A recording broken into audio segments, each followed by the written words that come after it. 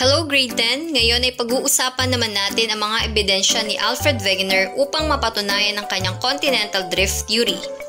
Kung inyong matatandaan, sinabi niya noong 1912 na ang mga magkakahiwalay na kontinente ngayon ay magkakasama noon bilang isang supercontinent na tinawag niyang Pangaea. Hindi man niya nasagot ang tanong kung bakit gumalaw ang mga kontinente noon, nakapagbigay naman siya ng mga ebidensya na magpapatunay na dating magkakadikit ang mga magkakahiwalay na kontinente ngayon. Number 1. Continental Jigsaw Puzzle. Ayon kay Alfred Wegener, kung titingnan ng mabuti ang hugis ng mga kontinente sa ating mapa, mapapansin na may mga kontinente na tila ba ay saktong-sakto sa isa't isa. Sa ebidensyang ito, sinabi niya na parang pieces of jigsaw puzzle ang mga continents. Sa illustration ay mapapansin ang pagiging fit ng South America at West Africa na para bang dati silang magkadikit at iisa. Number 2. Fossil Evidence.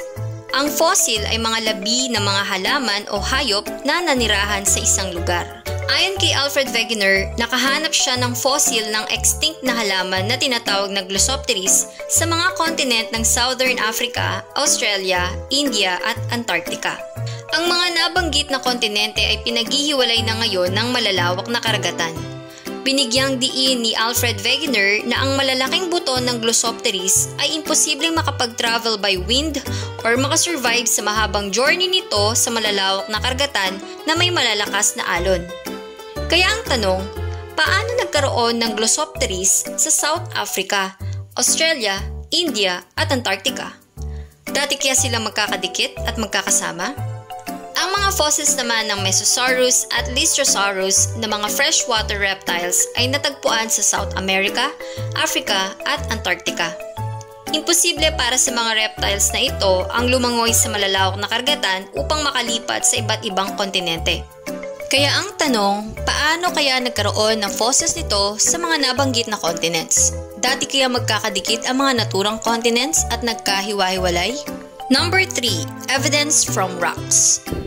Nang inihayag ni Alfred Wegener ang pagiging fit ng South America at Africa sa isa't isa, nabanggit din niya ang pagkakapareho ng rock layers sa edges ng mga kontinenteng ito.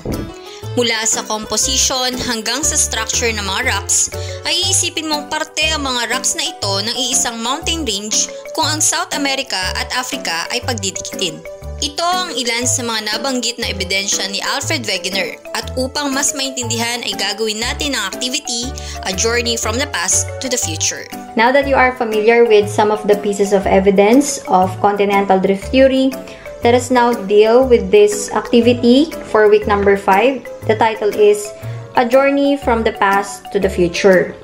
So the main goal of this activity is for you to create your Pangaea. So gagawa lang kayo ng sarili nyong Pangaea sa globe na to. That's the reason why we have a blank globe here. At yung mga kontinente na gagamitin nyo or ididikit nyo para mabuo yung Pangaea ninyo ay ito, nasa second page. So ibig sabihin, kailangan yung gupitin to mamaya. So you need glue and you need scissors. On your activity sheet, do not forget to write your name, section, date, and include your guardian's signature. These papers, these were given to you last retrieval, kasabay ng WHLP week 5. So, pakihanap na lang sa mga papel ninyo. And then, for digitals naman, naka-upload to sa G Drive modules ninyo. So, make sure na lang na madadownload nyo yung file and maghanap kayo ng application na pwede nyo magamit para ma-manipulate nyo yung figures at makapag-form kayo ng sarili nyong Pangaea dito. Now, let me explain kung paano ba gagawin ang activity na to. So, gaya na sinabi ko, kailangan yung gupitin to. So, set aside muna natin siya. And then, tingnan natin mabuti itong mga terms na to. These are legends. So, napaka-importante na maintindihan nyo to para ma-figure out ninyo kung paano nyo pagsasama-samahin itong mga continents na to para makabuo kayo ng Pangaea ninyo. Actually, the easiest way is to have a world map, a copy of world map para maging basihan ninyo kung aling mga continents ang dapat na magkakatabi o magkakasama. Pero kung wala kayong world map, just rely on these legends. So, let's explain the legends, no? So, we have here 1, 2, 3, 4, 5, 6, 7. This pertains to the continents. So, ito, sa figure, number 1, Europe and Asia, ibig sabihin ito ang Europe at Asia. Number 2, North America. Ang number 2 figure, ayun, nasa taas, North America. Number 3 is South America. Number 3, South America. Number 4 is Africa. There is Africa. And the number 5 is India. Number 5, ayun, yung maliit. That's the India. And number 6, Antarctica. Ayun si Antarctica, number 6. And number 7 is Australia. Number 7 is Australia. We have here the symbol Glossopteris. So, we have mentioned this one dun sa ating discussion earlier ng Glossopteris ay fossil. Fossil siya na matatagpuan sa iba't ibang kontinente. So, we will use that as a clue kung ano-anong kontinente dito sa figures na to ang dapat na magkakatabi. So, there you go. Meron ang number 3. Ayun, number 6. Meron din. Swak ba ang 3 at 6? Next naman, number 4. Meron din siyang Glossopteris. Swak ba ang 3 at 4? Next, number 5. Meron din Glossopteris. Swak ba yung mga yan? Lahat ng mga kontinente na may Glossopteris, you try to figure out the appropriate position nila.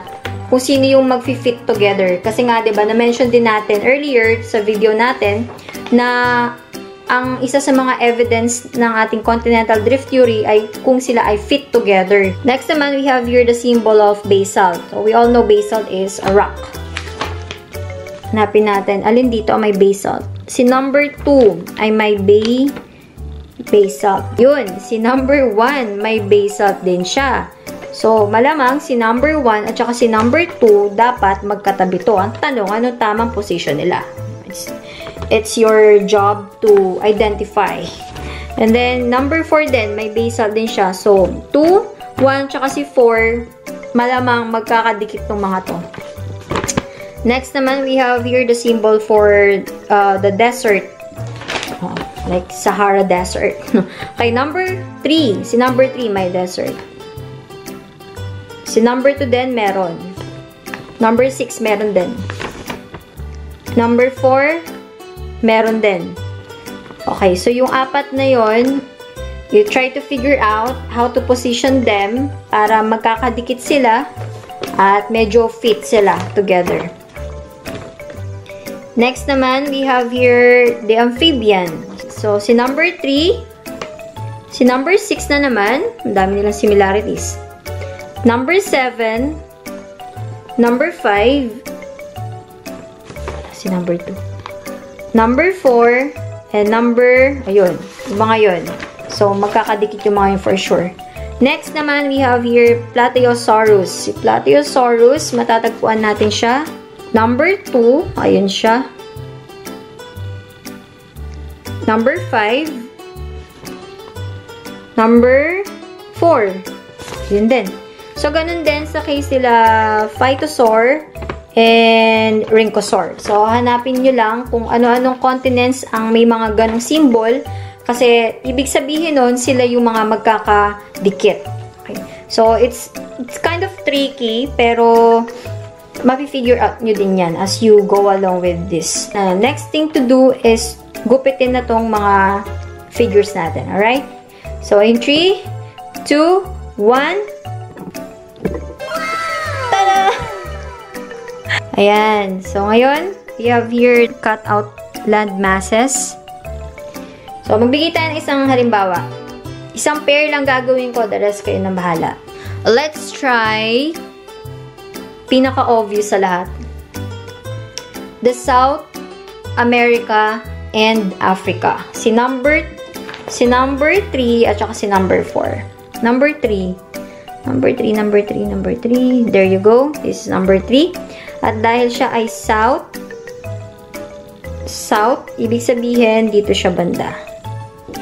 Sa south. Okay. So, didikit natin siya dyan. Huwag nyo munang ididikit pala. I-try nyo munang yan. Draft lang muna. Yan. Tapos, si Africa. Kasi nga, sabi ni Wegener, ito yung dalawang pinaka-obvious na fit together talaga. South Africa. Okay. Uy! Ayan. Ayan. Okay, ba?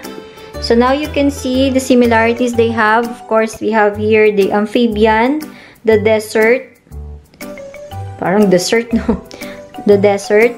And then we have here the Plateosaurus. Ayan, yung Glossopteris, meron din sila. So, ito lang. So, ibig sabihin, kung may basalt dito, maghahanap tayo ng isang continent na may basalt din. Which is ito, may basalt din siya. Yung number 1 din may basalt eh. Yan. Number 1 may basalt din siya. Pero, it's up to you kung ano ba ang susunod dito. Ito bang number 1 or ito bang number 2? That's the challenge for you. Okay? So, that's it. And hanggang sa mabuo mo na yung Pangea. Ganun lang siya kasimple. Parang nakakalito lang pero sobrang dali lang talaga niya. Okay. If you have any question, as always, do not hesitate to ask your teacher. Alright? Thank you for listening and good luck. Do your best always. Huwag magpapasa ng answer key.